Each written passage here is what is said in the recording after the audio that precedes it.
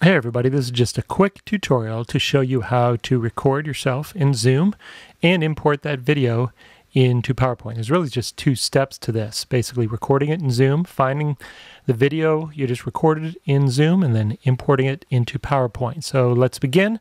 I'm going to begin by down here, I'm on a Windows machine, launching my Zoom app by typing it in the bottom. Should have this window pop up. I'm just going to create a new meeting. In this meeting here, I've got my recording going on. I'm going to turn on my video here for a second. You're going to see me from the side, I think. Hey, everybody.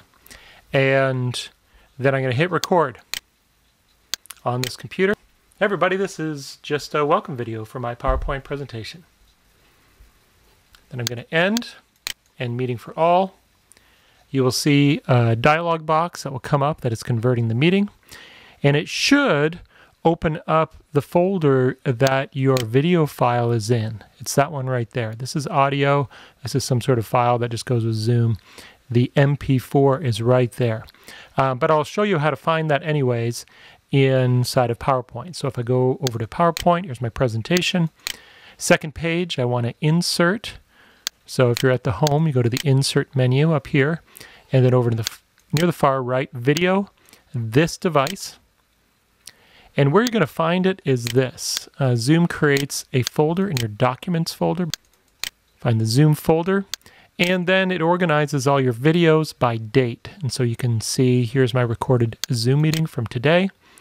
And then you will see from there your MP4 file. That's the one you want. I'm going to click on Insert, give it a moment. And there it is. We should be able to preview it. Good morning, everybody. This is just a welcome video for my PowerPoint presentation. You can resize that video if you would like to. Maybe stick it so it's kind of a little bit more in the middle. Up here at the top, you can see video format. You've got lots of options now. I could put some sort of poster kind of frame around it if I wanted to. Do something like that.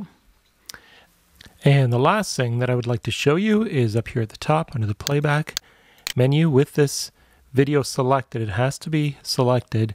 You can make a few other controls and changes to the video. One I might point out is the trim video option.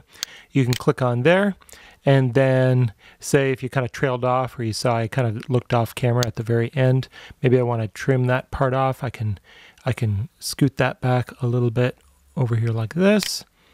And say you started with something that you didn't want to have in there like I did. I want to start with me looking right at the camera. I can trim like that. And then I can click on OK. And you'll see now that the video is set up in that way. So it trims off the beginning and end. The other thing that you can do from here is that you can change the volume. You can also change it so if you are doing a presentation that the video plays automatically versus when clicked on. If you're doing an automatic slideshow, then you could have the video loop until you stopped if it was some reason why you'd want to do that. Well, I hope this was helpful to you. If you have any questions at all, please post them below. And I hope that you successfully get your videos into your PowerPoint presentations.